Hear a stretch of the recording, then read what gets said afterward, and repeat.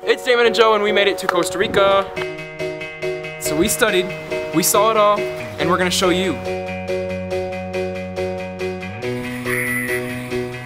After studying abroad in Mexico, in Quito, Ecuador, we decided that we were gonna go to Costa Rica and finish studying Spanish at Academia Columbus.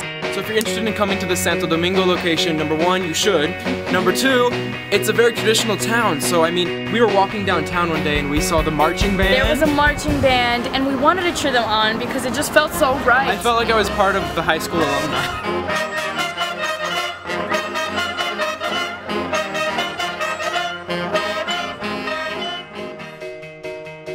We are at a fair in the middle of Santo Domingo de Heredia, and all the local people are out.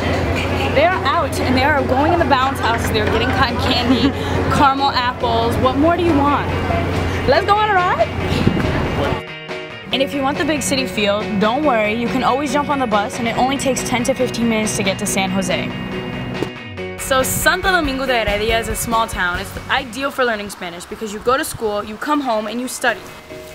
The school in Costa Rica is a really big house. It's a mansion actually, and there are so many different classrooms, and they even have a garden. When there's a smile on your professor's face and everybody's laughing, it doesn't matter if you're making mistakes in Spanish. You're speaking. You are speaking, and it's a comfortable environment to speak. You can choose 4 hours or more a day, and you can choose to learn in a group or by yourself. It's up to you. When you have a break from class, everybody eats breakfast together. They prepare the food together, they eat together. We were part of it, and it was something that I really felt was genuine to the Costa Rican location. While living here, we stayed in the shared apartments for Academia Columbus students, and we had so much fun living in the apartments. Another option is living in a host family if you'd like.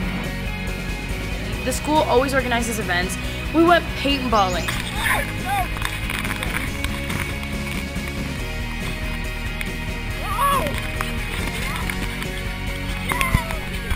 We had dinners together. We partied at night in the school. Party time!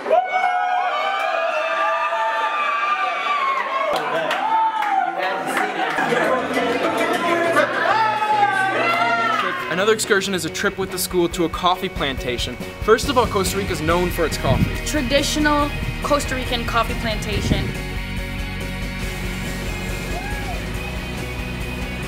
We actually were able to go to the restaurant where they make coffee out of the beans picked from the farm.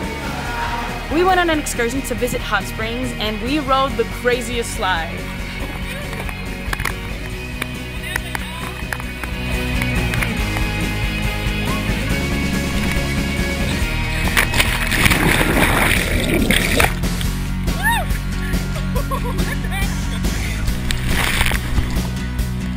That was the craziest slide I've ever been on in my life.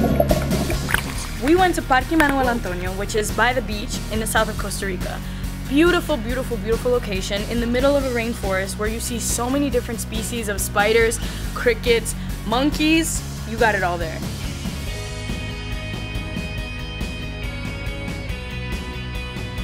In conclusion, if you're looking to learn Spanish in a traditional town where you can travel on the weekends, meet awesome people, come to Costa Rica.